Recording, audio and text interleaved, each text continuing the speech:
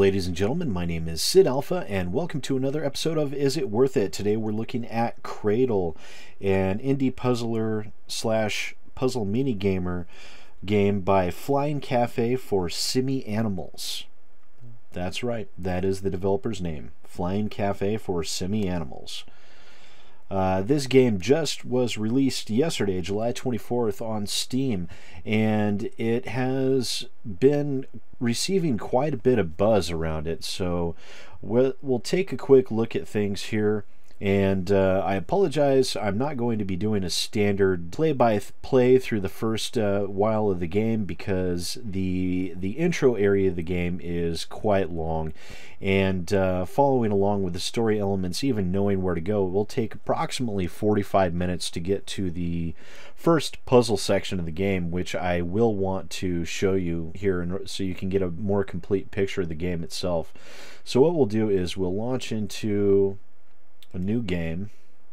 No, we will not take the tutorial. So here is how you start out: waking up on the floor, not having any idea who you are or what's going on around you, which is also in keeping because the game really doesn't tell you much of anything about who you are or what's going on around you. So that I'm actually okay with. Now you'll notice when you step out into the world at first, this game does have good graphics, quite exceptional graphics. A couple of things to note here off on my first impressions are, one of the things I did was I just took off and started running. I just went that way. And yes, I just kept going. So it's a pretty wide open world with really not much in it to speak of. But like I said, it is an open world. The graphics are much better than I had expected from an indie developer on a game like this. It's really quite good. I have noticed a few bugs and glitches. The largest thing that stuck out in my mind was when I was doing testing for FPS. And I noticed that this game does run at 60 FPS, however, it has a very hard time maintaining that.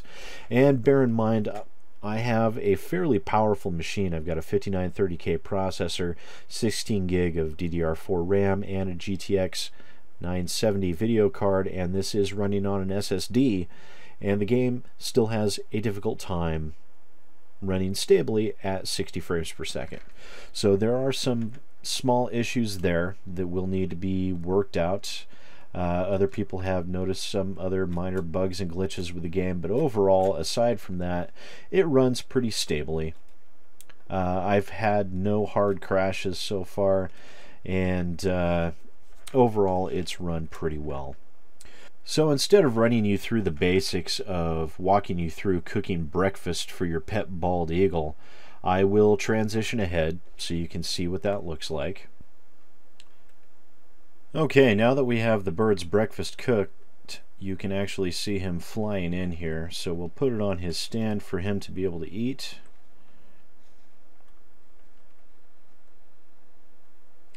And I wanted to make sure to point this out because the bird flying in like this, it really does emphasize what a wonderful job they did with their animations and everything that they've done in this game to make it look as beautiful as it is. I mean, this looks great. It really does. They did a fantastic job. Okay, so now that we've fed the bird, and like I said, I just wanted to emphasize how beautiful that bird looked. We'll be transitioning on in order to get to the minigame. And here we are at the minigame section, where you will actually be spending the vast majority of your time in this game, which I must say is a bit of a disappointment.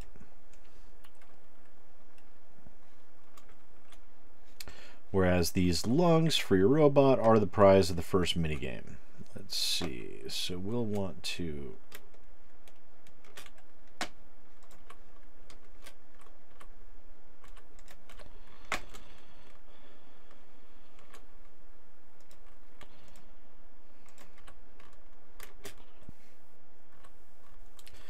Okay, so once that irritating minigame is done, you can get yourself back to the real game, which I do love going down that slide. The real game, which is much more interesting than the mini games, which this keeps forcing you into. So, but once you manage to fight your way through the mini games, this is a beautiful, if limited, scope of a world. It does claim open world, and it really is, but unfortunately, past this limited area that you are in, there's really not much there that I've been able to discover. So far, this is a game that has a lot of potential. It really does. Unfortunately, it falls a bit short. When you're looking at a storyline as interesting as this one, and graphics done as well as this, and as well thought out as this, you really expect to see more content from it than from what you're getting. I mean, on average, you can complete the game in approximately 5 to 6 hours on average. So for what you could expect from a game that has had this much thought and effort put into it, there's really not much content here. But for a $13 price tag, which is what this game's priced at, it is what I consider to be a must own.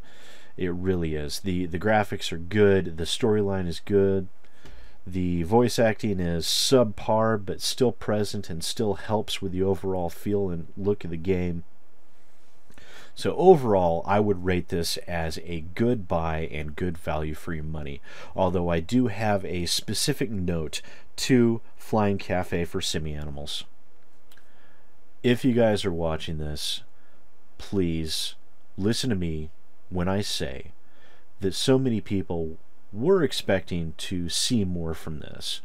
And granted, you know, this is a $13 game, so is value for your money with what you're getting here. But it's obvious you guys have talent, know what you're doing, and are capable of doing so much more. So that's what I want to see from you guys on your next game.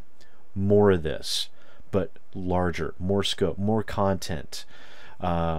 Even in this same world, this seems to be an interesting world that you've brought into being here, and we want the chance to be able to visit it again and spend some more time enjoying what you've created. So please give us some more content. I guarantee you people will buy it if it is of the quality of this. So that being said, this has been Cradle. It is available on Steam for $13 or your regional equivalent, and it is definitely worth checking out. So once again, my name is SidAlpha, and I'll see you next time. Hey folks, SidAlpha here. If you enjoyed this video, please remember to like, subscribe, and share. If you want to check out some other First Impressions videos, feel free to click on the link on the left. If you're interested in staying more up to date with what's happening in the PC gaming community, feel free to click on the link to your right. The subscribe button is down at the bottom. Please show your support and punch that evil thing as hard as you can. And once again, thanks for watching. I appreciate it.